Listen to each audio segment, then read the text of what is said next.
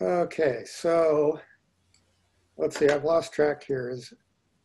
Is my screen up? I see it, yeah. Okay, good. All right. So we were talking about the three-dimensional isotropic harmonic oscillator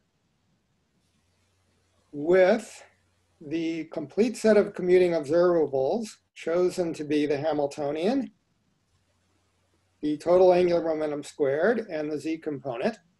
So that's going to be the basis that we choose. We know that if we have a complete set of commuting observables, we can always choose a basis corresponding to it. And so our states are going to be labeled by N, L, and M.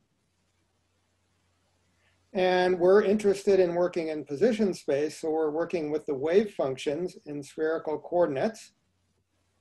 Oops. For those states, those stationary states, which we can also write, this is just notation, as psi n l m r theta and phi. And then as usual, when we have rotational invariance, we split it up into a radial part and a spherical harmonic part. The spherical harmonic parts we know, those are known once and for all from the theory of angular momentum. And so we're really trying to find the RNLs. And there we did a series of changes of variables. So for review, let's summarize what those are. So first we defined B, and we did this for the ordinary harmonic oscillator too. B is just a length scale, which is square root of h bar over the over mu times omega. And curly E is a dimensionless version of the energy eigenvalue, which we define to be 2E over h bar omega. Okay, so those definitions are made in order to make things be dimensionless in the following way: that the radial wave function is going to be u over r. On the u, I'm leaving off the labels n and l just to try to make things not be so cluttered. But then we did another change of variables for u, and we rewrote this as e to the minus r squared over 2b squared times y. And furthermore, we redefined r in terms of what we called x. So x is r over b.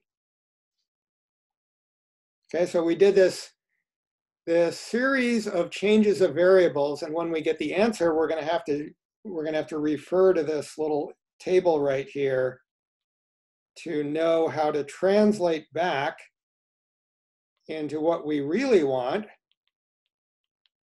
What we really want is these radial wave functions. But these changes of variables are to make things simpler to solve.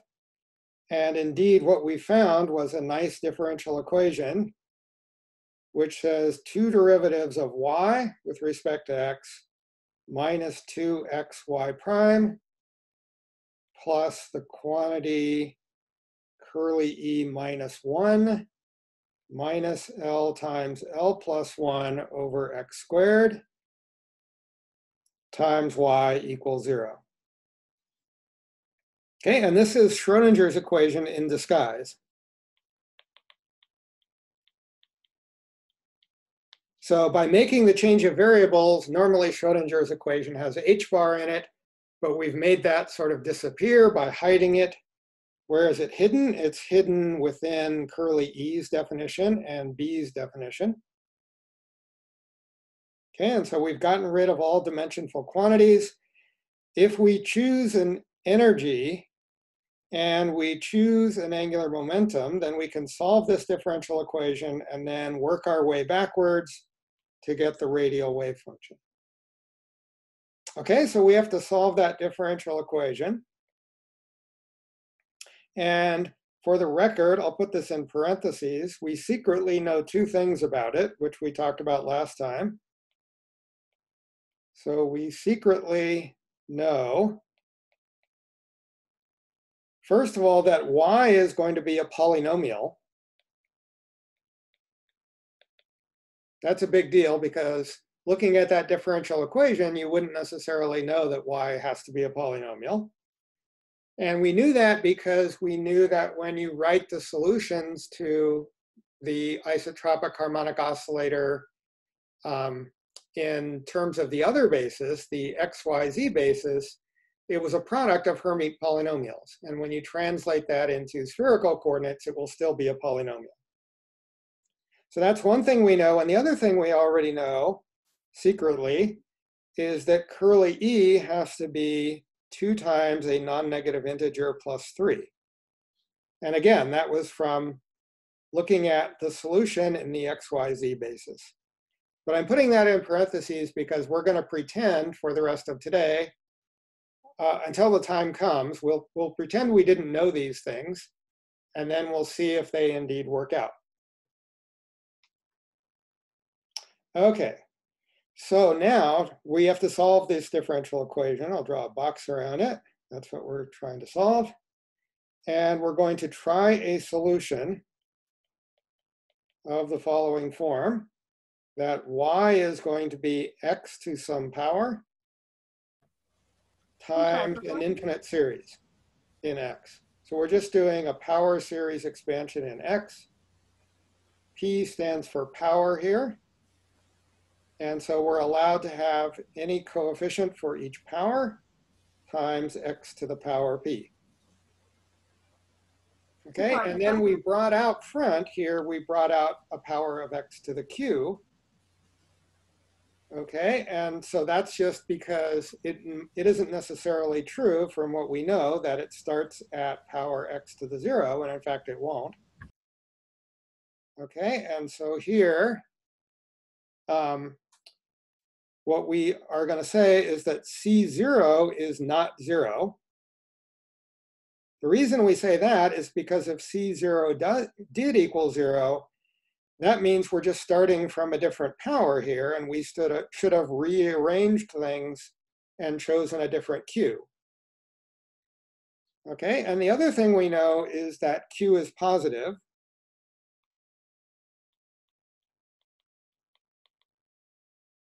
And the reason we know that is because when you take R goes to 0, that's the same thing as x goes to 0. And if there were a negative power of x, that would mean y would not go to 0. It would blow up, and we can't have that. So we want y to be finite as r goes to 0. So we can't have q be negative. Okay. So now we have this guess for a solution, and we're just going to plug it right into this and see what happens. So before just plugging it in, it's useful to do some preparation. So I'm going to call this preparing to plug in. And the preparation consists of computing all the derivatives that we're going to need. We're going to need the second derivative, we're going to need the first derivative. We're also really going to need the first derivative times x. So we'll want to prepare by computing that. And we're going to want y divided by x squared. And so we're going to pre-compute all of these things before we try to plug in. All right, so let's go ahead and do that. So first, y double prime is equal to, there's an infinite sum. There's the coefficient c sub p. I'm pulling the x sub q in there. And so I really have x to the p plus q, but then I'm taking two derivatives. The first derivative pulls down a factor of p plus q. And the second derivative pulls down a factor of p plus q minus 1. And then I have x to the p plus q minus 2. Okay, so that's one thing we need. Another thing we need is x times the first derivative. Okay, so that's sum again from p equals 0 to infinity, c sub p. When we take the first derivative, we pull down a factor of p plus q. And then we have x to the p plus q minus 1, but then we're multiplying by this x. So that's just going to give x to the p plus q again. Okay, so that's good. We've pre-computed that for getting ready to plug in. But now it turns out to be useful to do a little trick, and the little trick is to relabel p to p minus 2. So let me do that and then explain why it's a good idea. So if we relabel p goes to p minus 2, now we should start our sum at p equals 2 instead of 0. And we change c sub p to c sub p minus 2, and p plus q into p plus q minus 2. And x to the p plus q is x to the p plus q minus 2. Okay, now why was that a good idea? The answer is because on the y double prime, we had an x to the p plus q minus 2. And so by doing this relabeling trick, we're also making this have an x to the p plus q minus 2. And so when we add them together, they will have a common factor. That's the motivation or the reason behind this trick. Okay, and so in fact, we're going to want to do that with all the contributions that we're going to plug in. Here's our differential equation. So we've done this one now.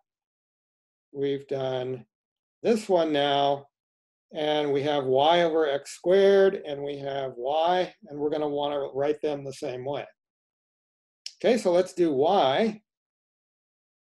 Y, we already have, that's what we started with, but we're going to do the same relabeling trick. Okay, so, oh wait, let's go back to the previous relabeling trick. We're not quite done with this, actually.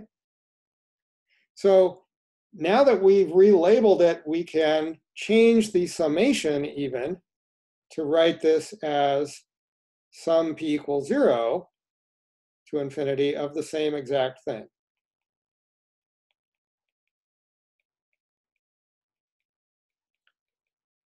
So that means what I've done is I've plugged in an extra 2 terms. I've plugged in a p equals 0 term and a p equals 1 term, right? Which I'm not allowed to do. That's cheating unless the corresponding coefficients are 0.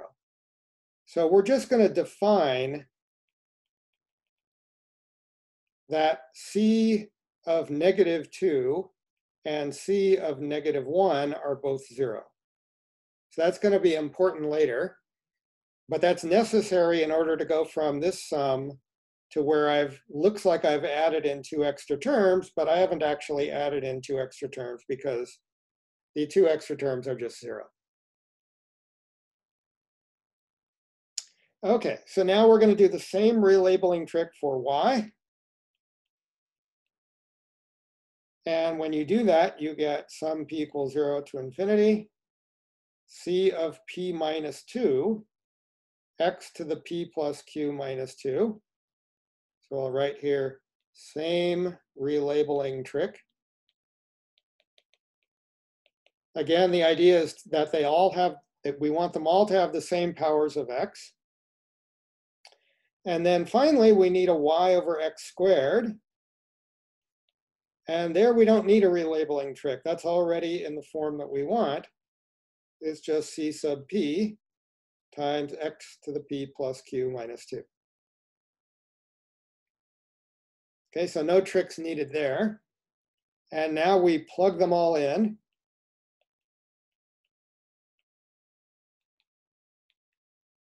Okay, and so we have a sum from p equals 0 to infinity.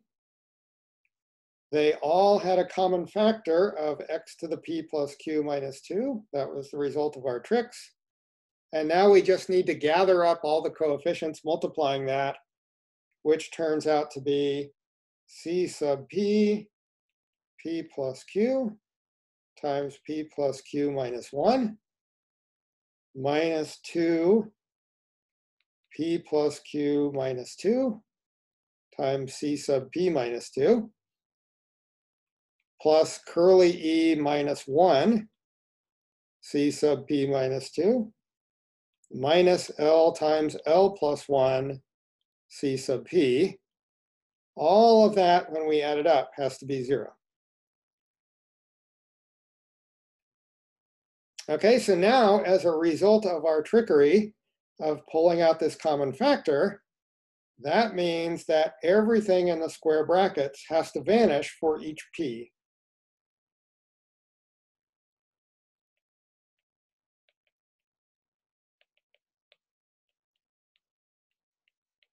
And the reason for that is because the sum of this has to be 0, but the different powers of x are independent. And so if I chose, for example, p equals 13, then the coefficient would be x to the 11 minus 2, right? And there's nothing from any other power of x that can possibly cancel that. And so the whole thing multiplying it must be 0. So now we're dividing and conquering. Now we can make this thing vanish for each value of p separately. So let's start with p equals 0. That's the first value of p that we have in our sum. Okay, and so when we plug in p equals 0 into that expression, we get C0 times q minus 1 minus L times L plus 1 has to equal 0. Notice that one thing that happened there is when we're plugging in p equals 0, this vanishes and this vanishes because we defined c of negative 2 to be 0. So recall, c minus 2 equals 0. We defined it that way when we did our relabeling trick. So that's why this thing doesn't depend on curly e. And now this is a quadratic equation. This must equal 0 because another thing we chose is we said C0 could not be 0. Okay, and so that's a quadratic equation that's easy to solve.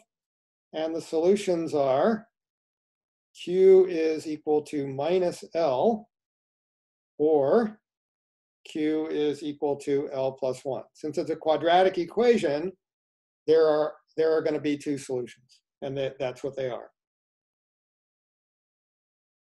Okay, so now the first solution we actually get to reject because that would give Q negative. And we already decided that Q negative, that would make Y going like x to the minus L, which would mean R sub NL goes like 1 over R to the L plus 1 as R goes to 0. And that's not finite. And so that's not a good solution. Okay, and so that eliminates one of our two solutions, and that means the other solution must be the one that we physically are interested in. The first solution is actually fine as a solution of the differential equation, but physically it doesn't make any sense for the wave function to blow up at the origin. Okay, so now what we do is we take the fact that we now know what Q is. Once we've decided on the angular momentum, we know what Q is, and then we can plug that into making this whole thing vanish. Okay, and so I'm going to say plug in. We're really plugging in Q. Okay, and rearrange the terms, and what you get is C sub P times P plus 2L plus 1 times P has to equal C of P minus 2 times 2P plus 2L minus 1 minus curly E. So that's an equation that our coefficients have to satisfy for all p greater than or equal to 1. We've already done p equals 0. And again, remember c minus 2 equals c minus 1. We defined those to be 0. Okay, so this is a recurrence relation or recursion relation. I can never decide which is the right word, but recurrence or recursion. And so now we're just going to continue on looking at different values of p and plugging them in and solving them. So we've already done p equals 0. The next thing to do is p equals 1.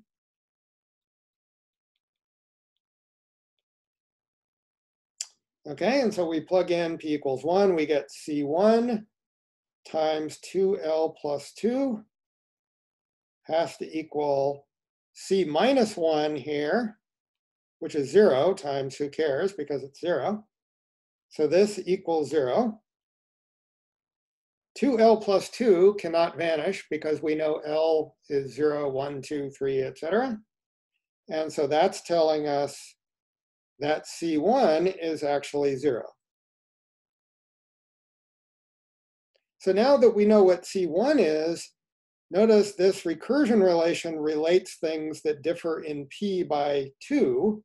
And so if I know that c1, if I plug in p equals 3, then c3 is going to be 0. And then if I plug in p equals 5, and I use the fact that c3 is 0, I'm going to get that c5 is 0. And in fact, all the odd c's are going to be 0. So what we've learned from that is that all the odd c's we didn't need to bother with. One at a time, we just pick them all off, and we get 0 for all of them. So we only really needed the c's for even subscripts. And so let's let capital C sub j equals little c of 2j for each j, 0, 1, 2, etc. And let's define p to be 2 times j plus 1. Okay, then our expression for y, we can plug in. So first of all, we're going to plug in q is l plus 1. That means the prefactor is x to the l plus 1. And then our sum over p becomes a sum over j of capital C sub j, x to the 2j. Okay, and then the last thing we're going to do with this is we're going to plug in for p in this expression and write the little c's in terms of the capital C's using this. And so our recursion relation turns out to be c sub j plus 1 equals 4j plus 2l plus 3 minus curly e over 2 times j plus 1 times 2j plus 2l plus 3. All of that multiplying capital C sub j.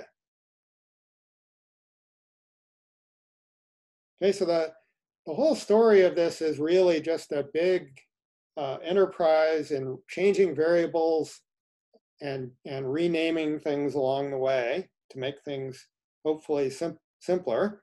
So this is our new recurrence relation. It's equivalent to the old one, recurrence or recursion. And it just says, if we know one of the coefficients, then we know the next coefficient. And so we know all of them. Okay, now here's where it's a good idea to go back to the fact that the series must terminate. We know that for two reasons. Either one of them would be good enough. But here are the two reasons. The first one we've already mentioned. we already know from looking at the nx, ny, and z complete set of commuting observables basis that y is a polynomial.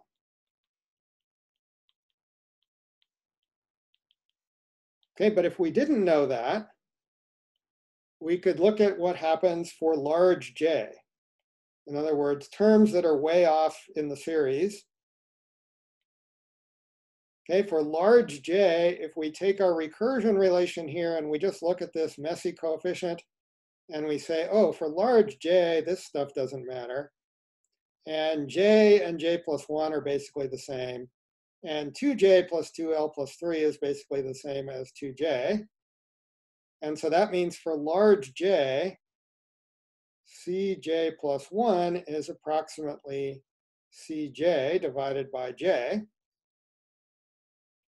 And so y is going to go approximately like l to the x to the l plus 1. Sum from j equals, doesn't matter what happens at small j up to infinity, x to the 2j over j factorial. The j factorial comes because every time we are dividing by the next j, that's why each time we're adding another power of that j in the denominator when we go from j to j, from j minus 1 to j. Okay, and that means that's approximately x to the l plus 1 e to the x squared. And that will blow up if it's an infinite series.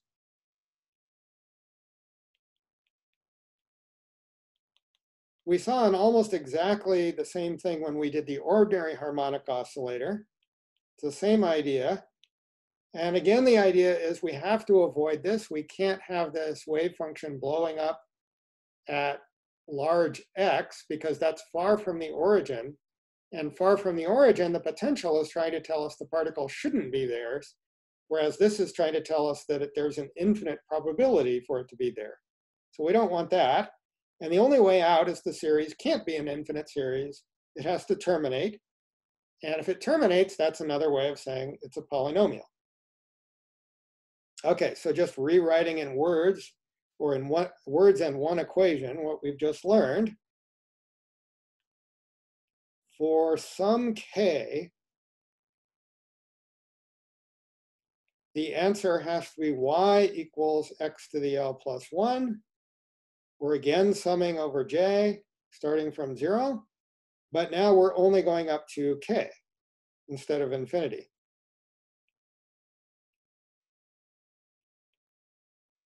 Okay, and we're rewriting things in terms of the capital C's rather than the little c's.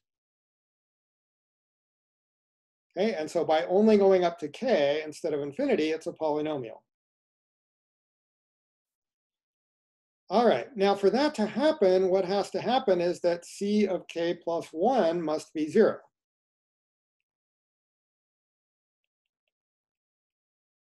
For whatever that k is. And that means if we go back to our recurrence relation here,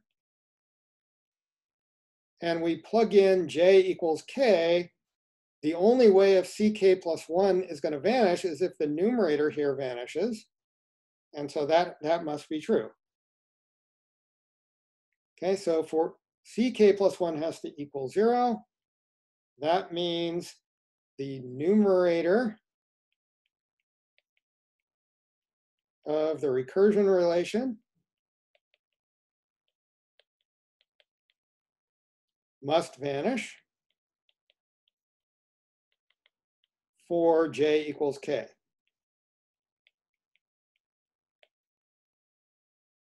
Okay, and so if we look back at what that means, we plug in j equals k, and we find out what curly e is. Curly e is equal to 4k plus 2l plus 3.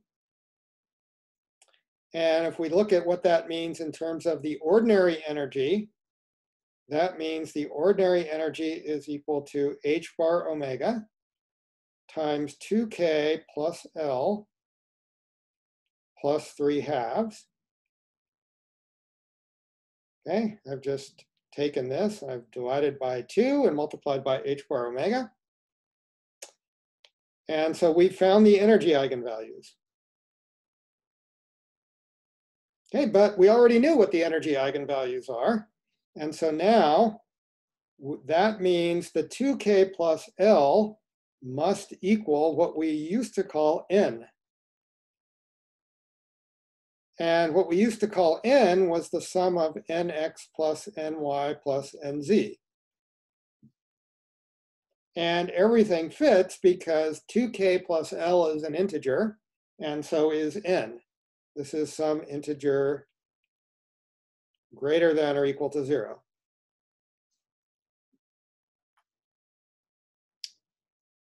All right, so in everything that we do, we can always trade the label N for the label K. They contain the same information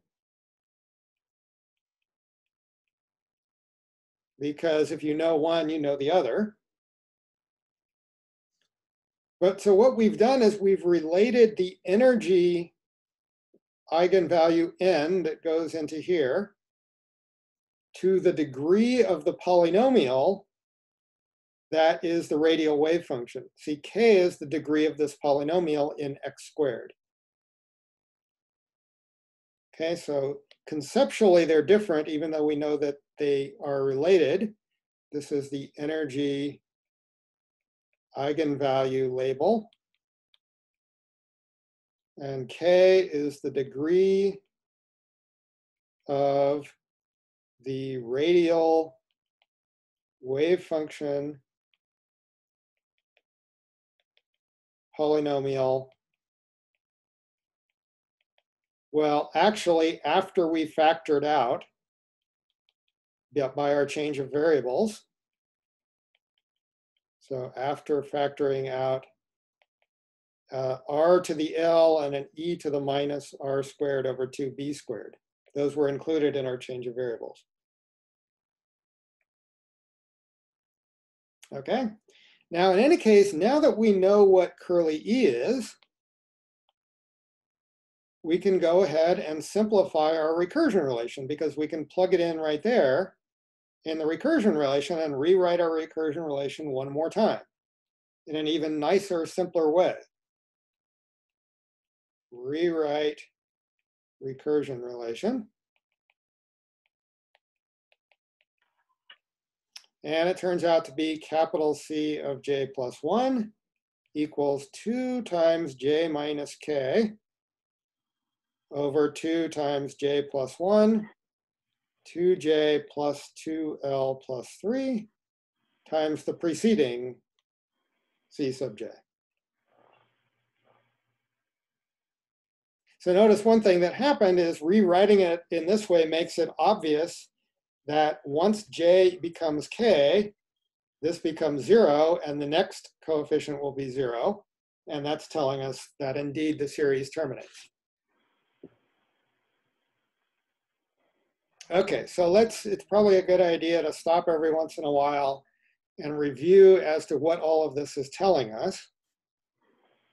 So first of all, we're looking for our stationary state wave function, which I used to call psi NLM, but now I'm calling it psi KLM, because K and N have the same information, so I can label it either way.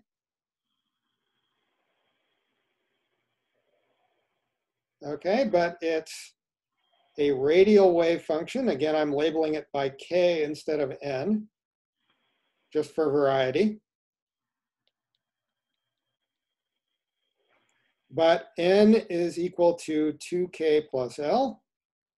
E is equal to h bar omega, N plus 3/2. And looking at all the changes of variables we've made and undoing them, R of KL is equal to R over B to the L times our polynomials, which I'm now calling P. The reason I'm not calling them Y is because I factored out the L plus 1 here. And then there was also the exponential part.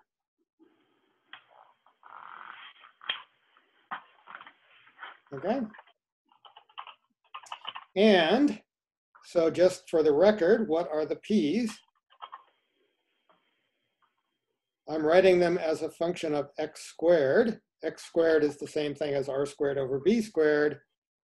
And they are sums j equals 0 to k, capital C sub j, x to the 2j. Okay, and now, just because we've made so many change of variables, let's make another one. This is really for convenience. Let's let x squared be equal to z. So this is a polynomial, an even polynomial in x, which just makes it a polynomial in z. And now we can just go ahead and compute the lowest few using our recursion relation here. We're just going to keep plugging into that. All right, so the lowest few polynomials. And each one of these I'm going to write in terms of the coefficient C0. So first of all, there's P0L.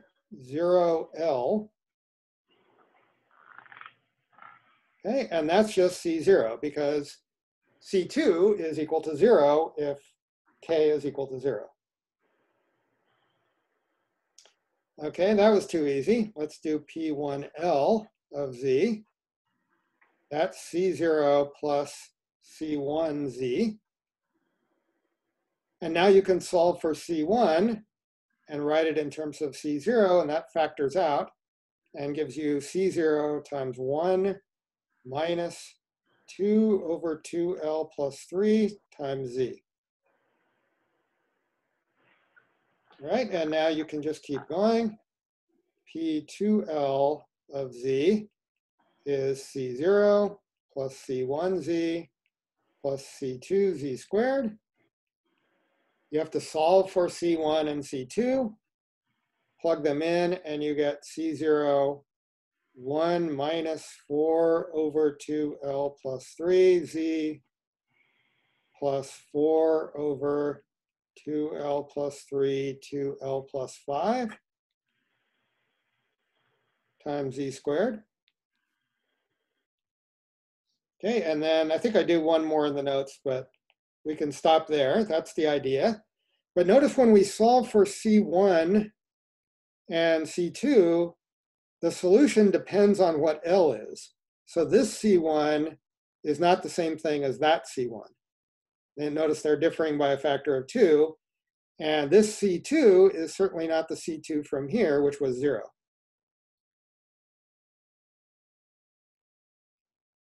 Okay, so these polynomials are actually famous and they have a name. These are called associated or sometimes generalized Laguerre polynomials.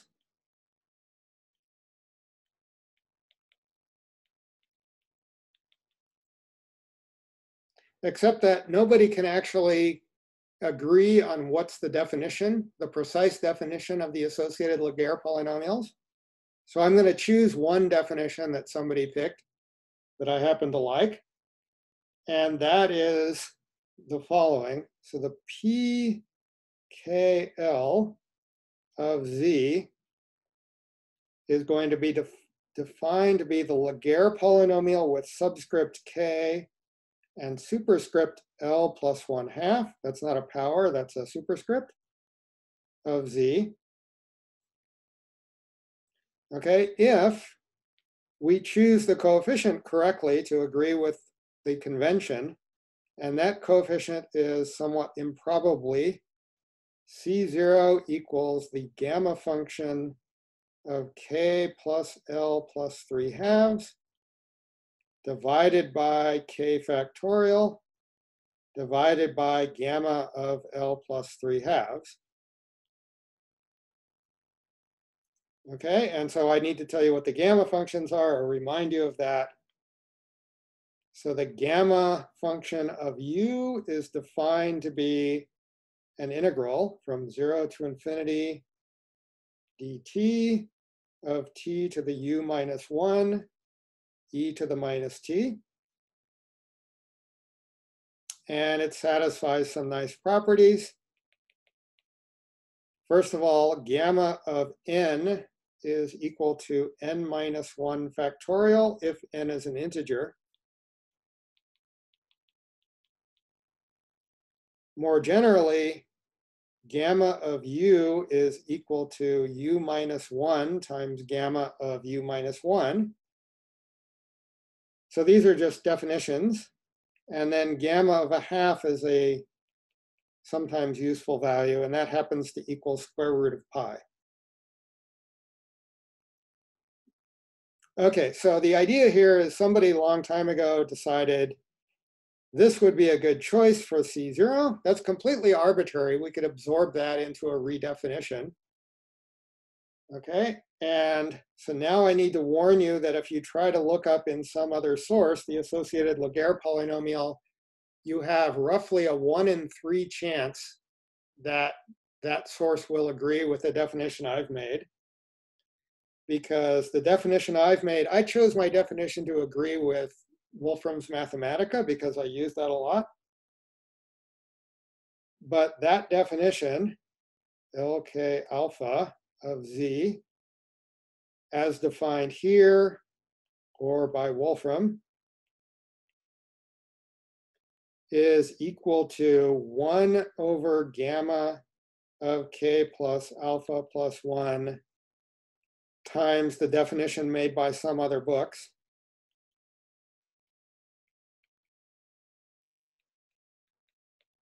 And then there are still other books that define it this way: minus 1 to the L over gamma of K plus alpha plus 1. And then they change the subscripts and the superscripts. And so this is L of K plus alpha, alpha of Z. So this is the definition made in still other books.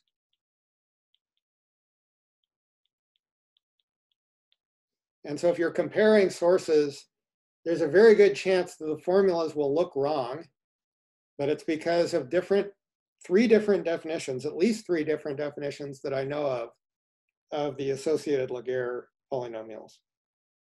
So one of them just differs by a normalization, the other differs by a normalization and a relabeling of the subscripts. So that's just the way things go sometimes. I'm sorry. Yeah, go ahead. I got lost here. What were the K and alpha term? What were these K and alpha? What's the alpha? So alpha is just the superscript. In our case, alpha is going to be L plus 1/2. Okay. In the case we're doing right now, but I'm writing it for general alpha just because it's defined for general alpha. That's one reason. And then next week, we're going to do the hydrogen atom. And in the hydrogen atom, the same functions are going to arise, but with a different set of superscripts and subscripts. Okay, so yeah, I'm and trying. K was the degree of the K is the degree of the polynomial. So that's one reason I like this definition better than this one, because to me it makes sense to have one of the subscripts and superscripts be the degree, telling you the degree of the polynomial, rather than here where you have to do some arithmetic and subtract the superscript in order to get the degree of the polynomial. So I'm sorry, I'm just a little bit slow in math. I'm trying to relate these to those to the actual polynomial, to the, you know. Okay, so you wrote out C naught, and then so I don't know. I'm trying to relate how this P is equal to these L terms. So it's defined by this formula. Yeah, I'm trying to relate those to the ones you wrote earlier. Right, so there's nothing really to relate because it's a definition. This is just a definition. Okay, the polynomials I wrote are defined to be these, where we choose C0 to be this. So that's really sort of all there is to it. Okay, so like for example, when you have like P1J equals C naught 1 minus 2 over 2L over 3 times Z. And then you had like P2J. Yeah, those. I'm trying to see where that L would come in. Where this L would come in? Yeah. No, the big L. The formula you wrote for L, I'm trying to relate it to those P's. I'm a little bit slow with math. So again, the only relation is this. This is the definition. There's nothing deeper about it, or there's nothing else I can show you that tells you what the relationship is. This is the relationship. How are those L's? There's nothing else I can work out for you or anything like that. That's the definition. So those Z terms are the L's, is that what it is? Z terms are the L's. The Z, like the Z squared. So these are the polynomials. For example, that's P2L of Z. Okay. And then that's defined to be this associated Laguerre polynomial. Okay, so if I want, I can write here, I could write that this is L2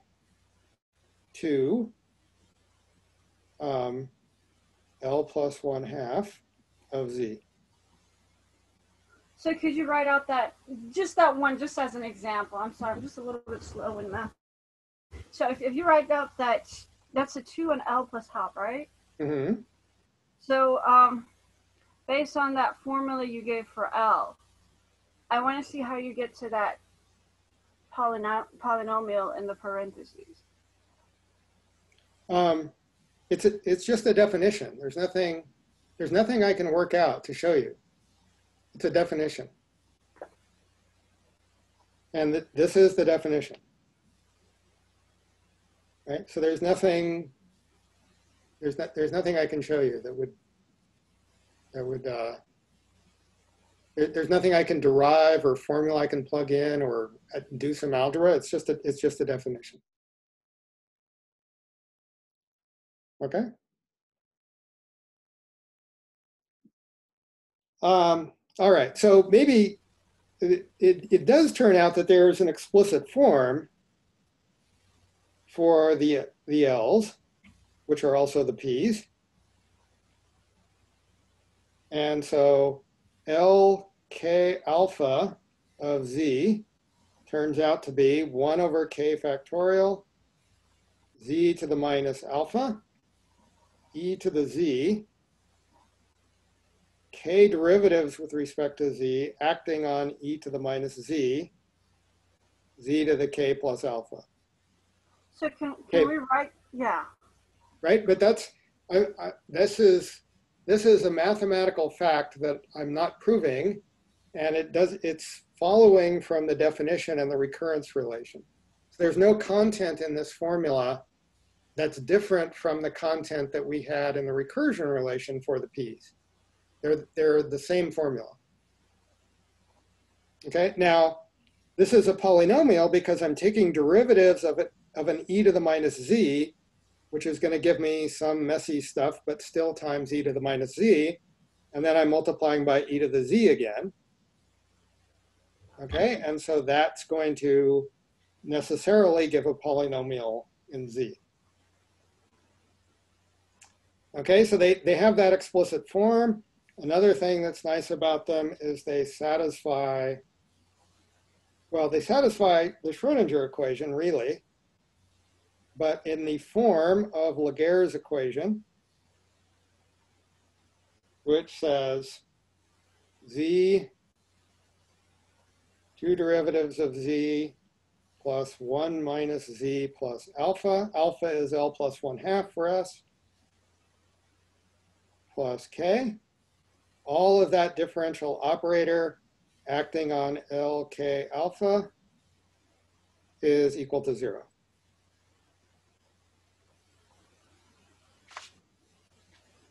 Okay, and then one more thing, and then I guess we'll be done for today and talk and put everything together for next time, is they satisfy an orthonormality condition.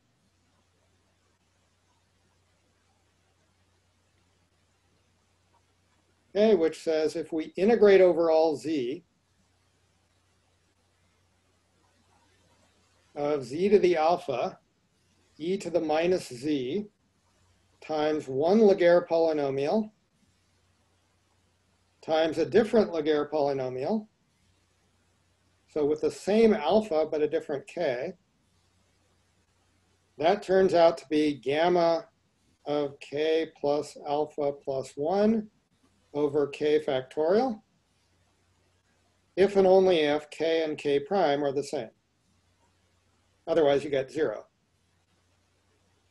Okay, so the way the normalization factors were chosen way back up here when we made our definition, okay, this wasn't completely crazy. The reason for that choice was to make this choice be not too complicated. Now, it turns out you could have made a different choice, and you could have made a different choice on the coefficient just to make this thing be 1, and maybe that would have been a good idea. But if we were to do that, then we would have a fourth definition of the associated Laguerre polynomials, and we've already got 3, so that would be 1 too many, or 3 too many. So we're going to stick to a historically, one that's historically been made, and just choose our convention so that all of these equations are true. All right, so I went over time today, sorry about that, but next time I will write down what this means again for the full wave function for the harmonic oscillator, and sketch some radial wave functions to give you an idea of what they look like. And then we will be moving on to talk about the hydrogen atom, which also has associated Laguerre polynomials or generalized Laguerre polynomials in them, but a different set of them and appearing in a different way. But so there's this sort of magical thing that both the hydrogen atom and the isotropic harmonic oscillator involve the same equation, the Laguerre equation. All right, so we'll do that next time on Friday. Don't forget that you have homework due on Friday, so if you have questions about that, I'll be happy to answer them. All right, any other questions about today's lecture? Professor? Yeah. Okay, so I substituted k equals 2 and alpha equals L plus a half for that LK alpha formula you gave. I did not get to that P2J. So let's see if I got this right. So you've plugged into this, you've plugged in here. Yeah, I put the 2 for the K and the L plus half for the alpha. Good. And I even did the derivative twice. And you did the 2 derivatives. Okay, and you did not get this? No. Okay. No, I did not. Could you please at least do one of them? Like, could you do that P2L? Could you do that, please? Could you just write down, like, could you substitute the L2 and L plus a half? So Okay. I can see how you got it. Thank Sure. you. So this might take a while, so let me stop the recording here.